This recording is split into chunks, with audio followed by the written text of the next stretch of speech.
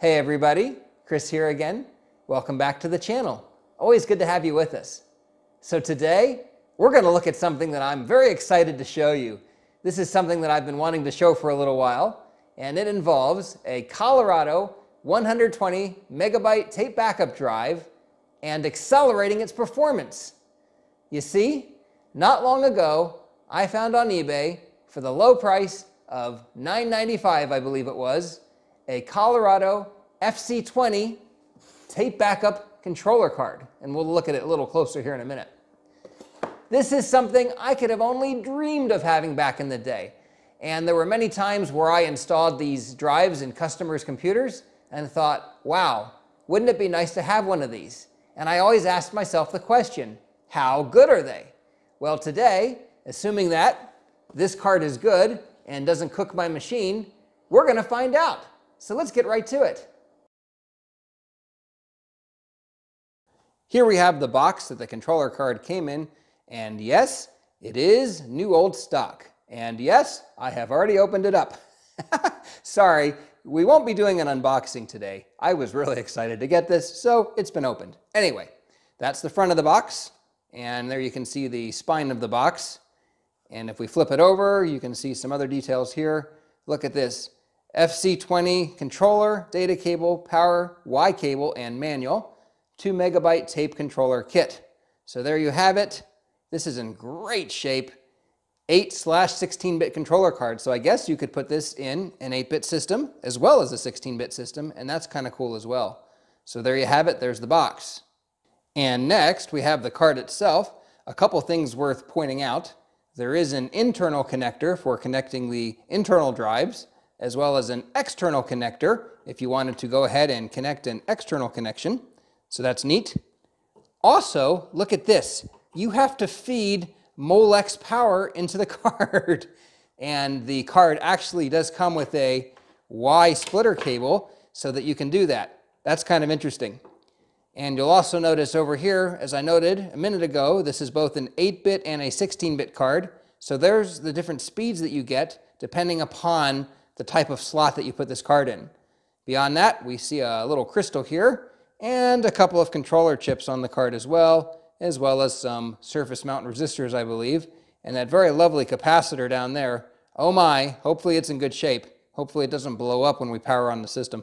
And while we're here, here's the tape drive itself. So you can see some electronics there. And if we look in the back, our connector is going to be your standard floppy drive connector, since this drive can be used on either a floppy controller or the FC20 controller, which we will hopefully demonstrate today. And there's also a Molex power connector in the back as well, as one would expect. This particular drive is also mounted on drive rails. You can either install it in a 3.5-inch slot or in a 5.25-inch slot. And if you put it in a 3.5-inch slot, you basically lose this white faceplate and you have pretty much the inlet for the tape, and that's it. And here we have a very nice instruction manual that was included. And you can see here that this was back when we actually had instruction manuals for things, which were nice. And going through the page there, you can see the items required, including the tools needed to install the drive. And it talks a little bit about everything we've seen. We've seen that Y power cable, the card itself, and I didn't show you the connector cable, but it's just a basic connector cable. And that's pretty much it. Talks about turning off the PC, plugging it in, etc., finding a slot. And once again, you can do either an 8 or a 16-bit slot. And they lived happily ever after. Now, something else I picked up was a whole slew of new old stock tapes.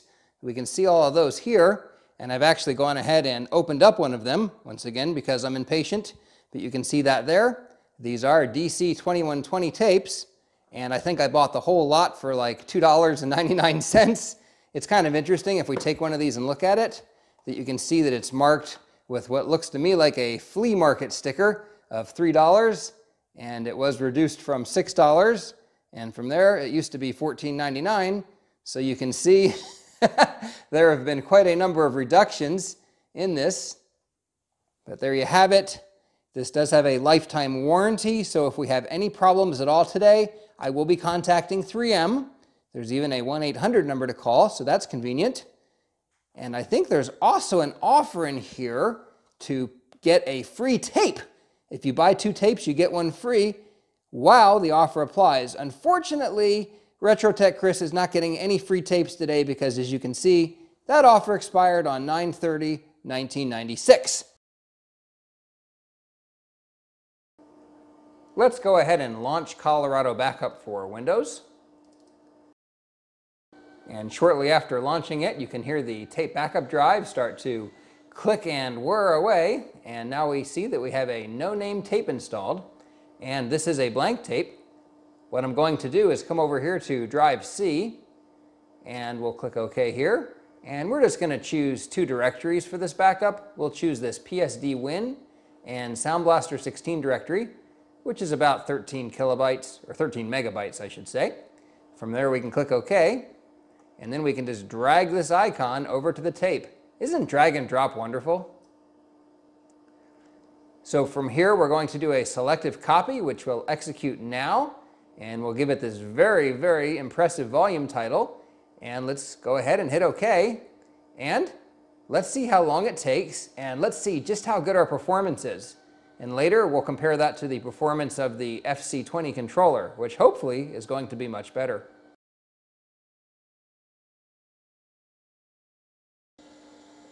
So at this point, it looks like the backup portion is complete. I hear the tape rewinding, which means it's about to do a comparison to ensure that the data was copied properly, which in my experience, more often than not, there were failures when you did a tape backup. So let's see what happens.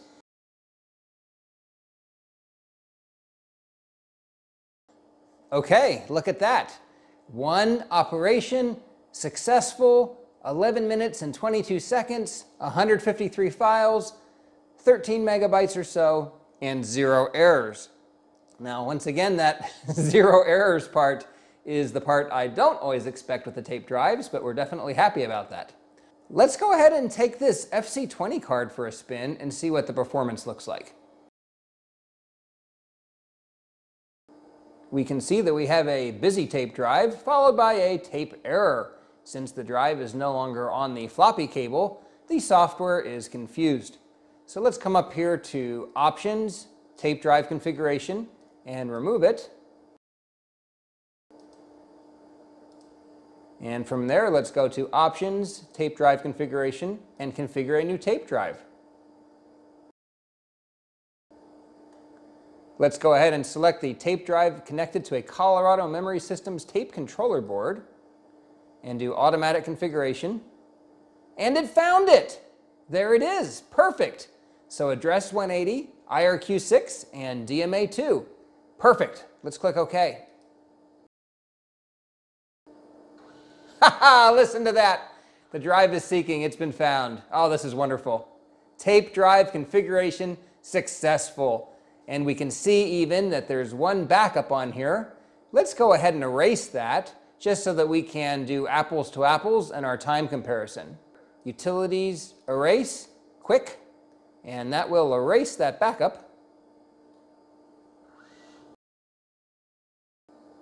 Okay, tape has been erased. That was fast. Now, let's do a similar backup where we will go to drive C and we will select that SB16 and PSD Win folder again for that 13 megabyte backup size.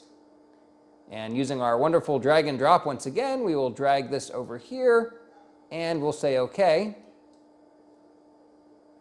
And let's see how long it takes.